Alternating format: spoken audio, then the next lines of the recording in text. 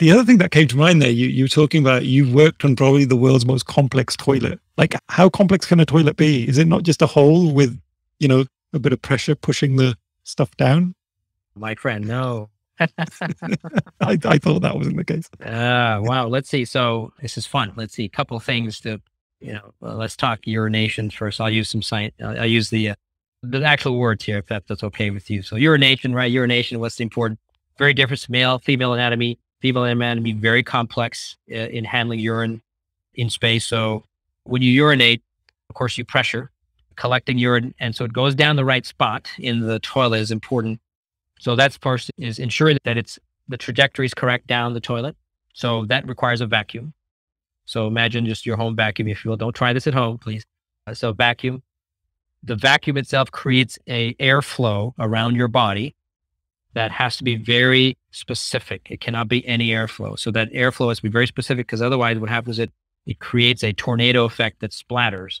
And now all you have is just eruption of urine everywhere around your butt, which is not good.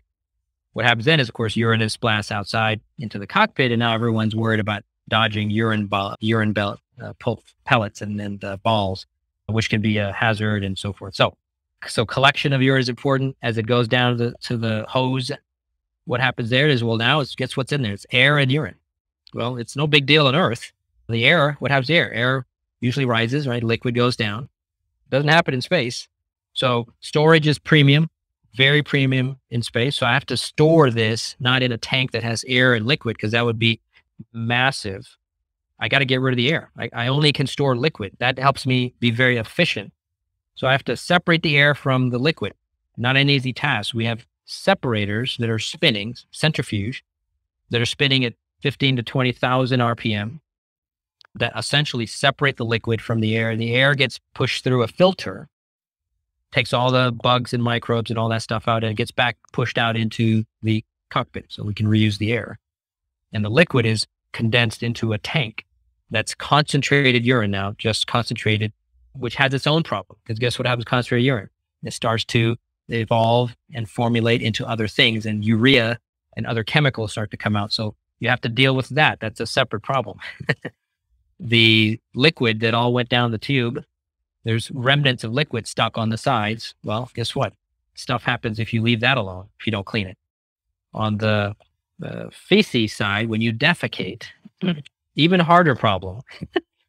What people don't realize, so it's urine is different. You're pushing it out. Well, feces is not being literally, it's being pushed, but not really. The reason why feces leaves your body when you go number 2, if you actually just push, all things being equal, if you push and feces comes out, what do you think happens to that feces? In the absence of gravity, it stays stuck to your body. It becomes a tail.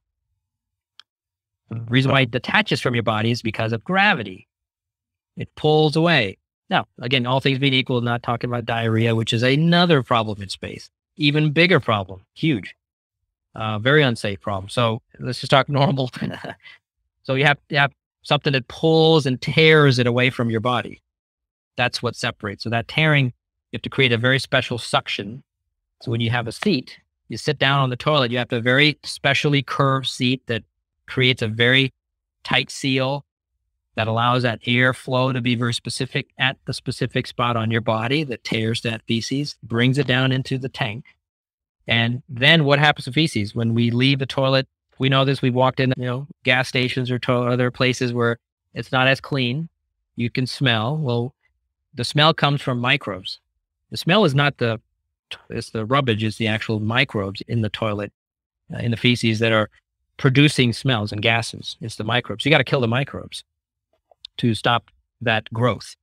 So we actually have the tank has a little tiny tube that's exposed to space. Basically think of a little hole that's leaking to space.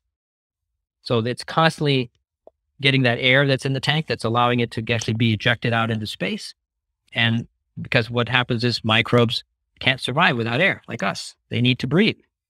So we basically kill them by suffocating them. And that's what creates a safer space for the feces. So no smell. They don't grow in don't have fungus and stuff growing, all that stuff that happens. But only that, of course, you can only sustain that for so long because you got to empty the tank. So I'm sure this is not the whole story you wanted, but it was fun sharing. Thank you for asking.